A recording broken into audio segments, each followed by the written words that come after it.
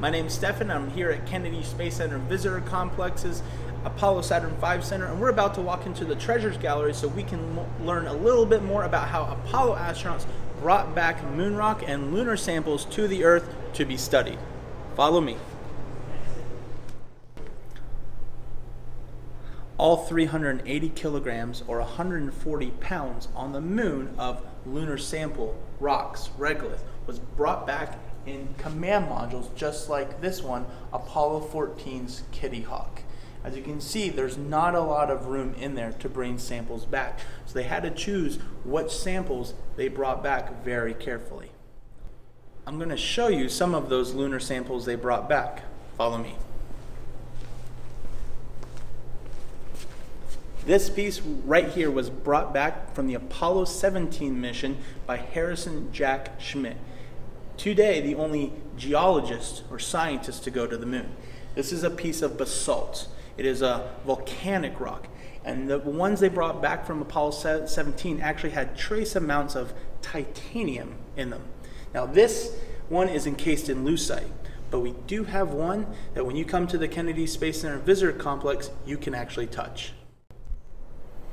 On the very famous Apollo 11 mission, a few minutes after Neil stepped onto the surface, he had to get a contingency sample, some of the lunar surface, back to Earth just in case something went wrong. So he grabbed a sample, put it in his pocket. But most samples we brought back to Earth had to be protected against the environment, against us. So most samples were put in vessels just like this one, sealed shut until we could get them back into a laboratory on Earth. Now when we're collecting samples from the moon, we don't want just surface rocks. We want to get a little bit deeper. In order to do that, we have coarse sample tubes. We have one right here. The astronauts would place it on the ground and they'd strike it with a hammer, about 50 hammer blows. That way they could go deep into the surface. We can actually get the timeline of the moon the deeper you go. We want to get a wide collection of samples from the lunar surface.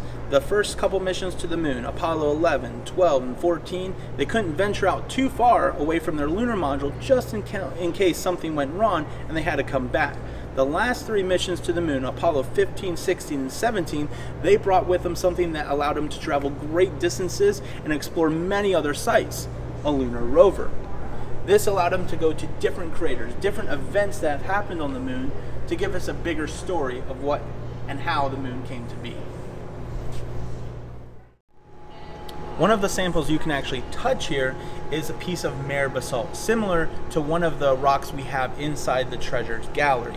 Now this piece was brought back from Apollo 17 mission, the Taurus Littrow Valley, brought back by astronaut Harrison Jack Schmitt. Now this one is a small piece and it's a slice cut out of a rock, and a lot of people are wondering, why is this piece so small? Well, you got to remember, we did not bring a lot of moon rock back. In total, 840 pounds. So we don't have a lot, but this does represent a large portion of what we do have. Before we end today's video, we have an experiment for you to do at home. Remember that lunar rover that allowed the astronauts to travel great distances and pick up a wide array of rocks? Well, they needed help picking up those rocks, and we had lots of geologists on the surface of Earth helping those astronauts do that, but in order to help them, they needed to see. So we have this camera here, and it was controlled by Houston, so they could point out the rocks that they would like, that they thought were a little bit better for the astronauts to pick up.